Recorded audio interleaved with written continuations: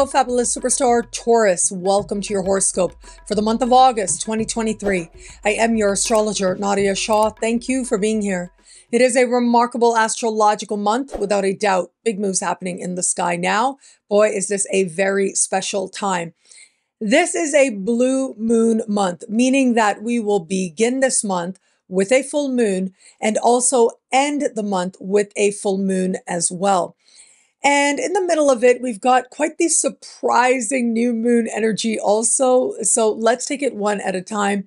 At the very beginning of the month, this full moon is going to take place at the top of your sky, having to do with career and life purpose and your goals, your understanding of what a higher, more loving vision for your life could be, your understanding of what it is you desire to align with in a higher sense as part of moving towards your destiny and creating a legacy that you feel good about. And so you can see here, this is a part of the sky that can feel rather consequential. In the immediacy, it could be career-related opportunities or insights, or maybe even what's happening with your boss. But in a larger sense, it's very much about your understanding of what you're creating with your life and how it is that you desire to be known in a larger sense as well. And so this full moon is going to be speaking in a conversation of tension with Jupiter and having a quick moving alignment with Mars as well. Now that Mars energy suggests that there could be opportunity that shows up now. You may have to respond to it very quickly to make the most of it. However, that Jupiterian energy is rather interesting with Jupiter in your sign. Your expectations might be heightened, even inflated.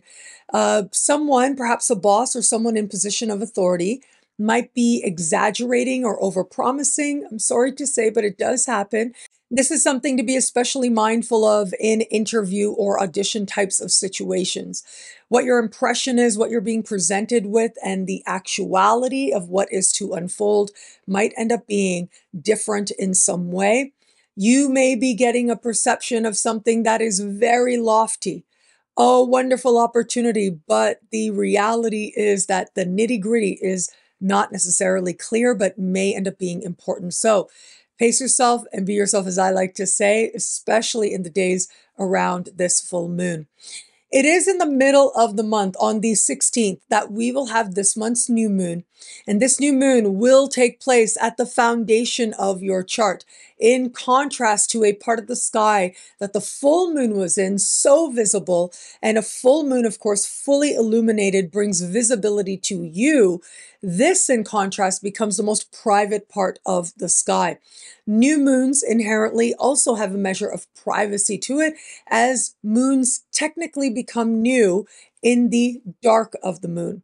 Now, having said all that, this new moon is rather fascinating. It is close in the sky to a retrograde Venus, your ruling planet.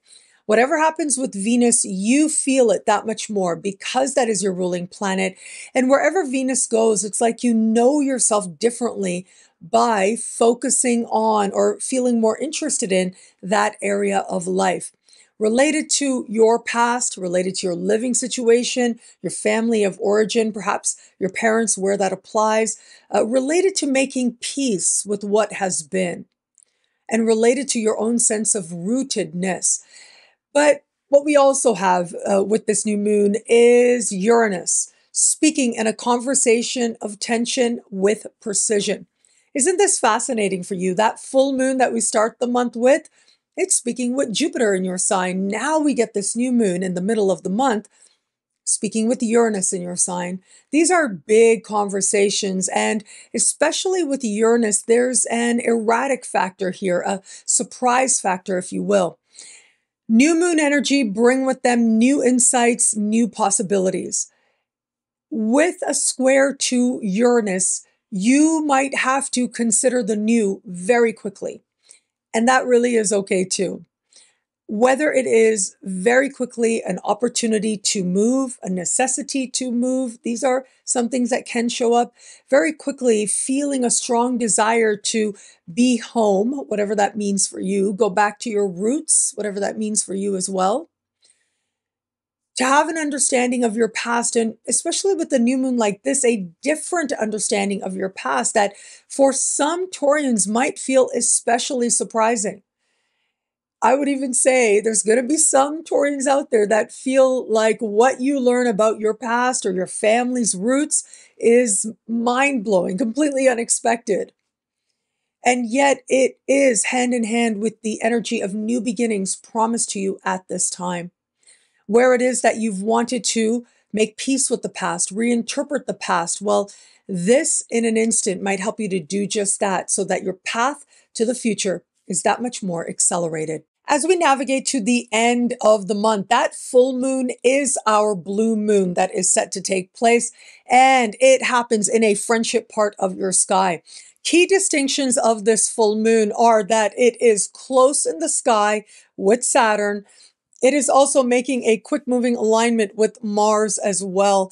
And so again, we have this energy where it feels as if out of nowhere, there's provocation, there's getting a rise, whether it's a friend who behaves that way or you. But then we've got Saturn there, advising you to be the mature one, to hold back in some way. Now, outside of that, though, this energy can actually be really encouraging in how it is you come to understand who's really there for you in terms of your friendships as well. The friendships that are real will prove just how strong they are at a time like this. It's also decision time in some way, who stays, who goes, and that includes in professional group settings. So where it is that perhaps you're being honest with yourself about a group situation, your contribution to it, what you're getting out of it, this is a moment where either you're going to give your whole self to a particular project and see it through to fruition, or it's going to be a turning point moment where you say, okay, my work here in this group dynamic is done. And that really is okay as well. This is consequential. When we have a full moon hand in hand with Saturn, well, it's about making a mature decision. It's about taking responsibility. And sometimes maturity and responsibility mean being honest with yourself. In this case, about who other people in your life are to you and what that's going to mean for you in terms of you moving forward with whom it is that you are now. Now, where it comes to matters of love, let's go back to that new moon taking place right in the middle of the month on the 16th. That new moon being so close in the sky to a retrograde Venus is going to highlight some key issues that this Venus retrograde might be about for you. With this Venus retrograde season being spent with Venus at the foundation of your chart having to do with your past, well, it is the past of love that is stirred very strongly for you now. I do think this suggests very surprising ways in which you may have to look at people, matters, emotions of the past as part of deciding what it is you're going to carry forward, what your new beginning is going to look like from here. For those of you open to meeting someone new, I would not be surprised if you ran into somebody very randomly who is somebody that you were connected to before. This is that awakening on the level of past, but I would be a little mindful with that square of Uranus. The first impression is not what it actually is.